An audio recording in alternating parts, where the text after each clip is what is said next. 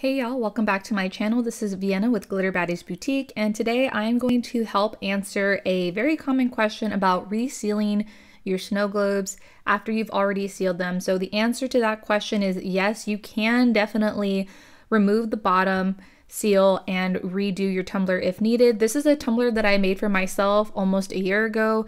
It was my first Starbucks brand tumbler that I made for myself, and as you can see, I did not fill it up all the way back then, and it's been just like that for this whole time. So what I want to do is remove the bottom, refill it, reseal it, and make it like brand new again.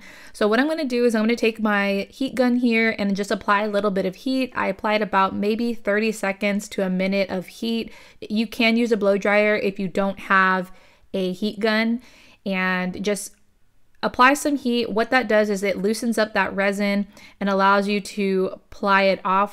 As you just saw, I was able to grab my weeding tool and just gently remove that bottom seal with no issues. And when I took off that seal, the original mini glue stick or bumper that I had there to fill the hole, one of them came off and the other one didn't. That's fine.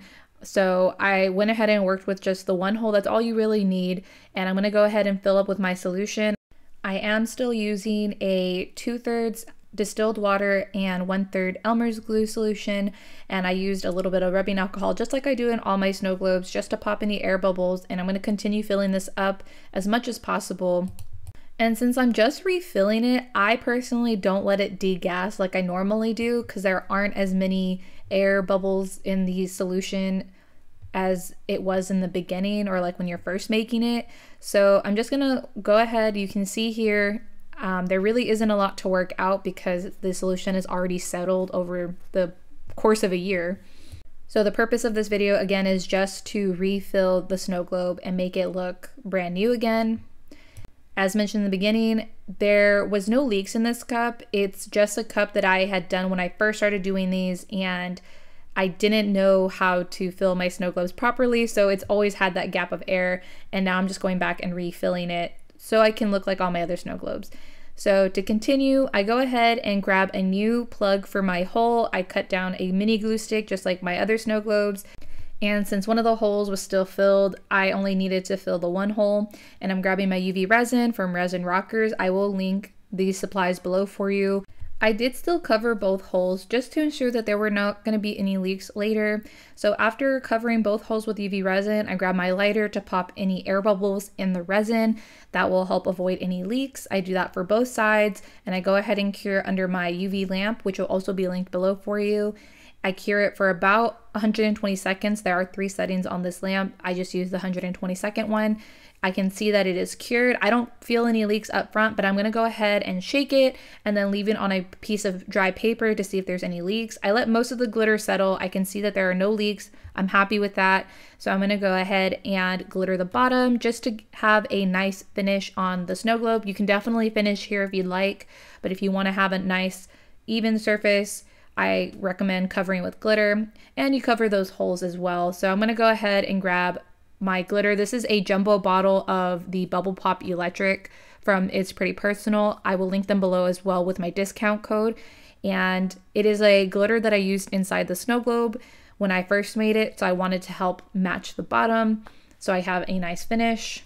Again, this is my personal cup, so I didn't necessarily need to do all this, but I wanted to do it for the purpose of the video to show you how I would do this for any of the snow globes that I have. I will say that I personally don't have this issue come up too often, but I did notice when I was out at one of my pop-up markets, it was really hot that day, and it did cause some leaking in some of my snow globes, so I will have to use this process here to refill and reseal some of the snow globes that happened to. So it may come up, it may not, but I think this is a really helpful tip for those of people who are just starting out and may need some help with this. Or maybe you have leaks after you've already sealed, you thought it was good to go. Now you know that you don't have to throw away your cups, you can still save them and redo them as needed.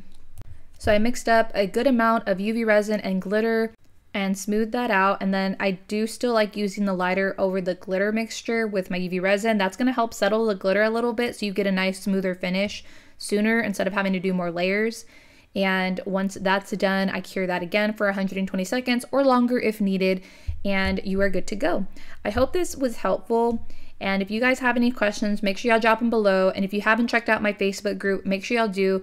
We have almost 5,000 members who are a part of this community where we help each other out, give each other tips and tricks, as well as offer some suggestions and overall support for your tumbler and snow globe journey. I also will randomly do some glitter giveaways, so if you guys are interested in any free glitter, make sure y'all join as members. And if y'all are interested in seeing any more of my work, make sure y'all follow me on Instagram and TikTok. Also, make sure you hit the subscribe button so you get notified anytime I post a new video here on my channel. And thank you guys so much for all the support, and thank you guys so much for watching.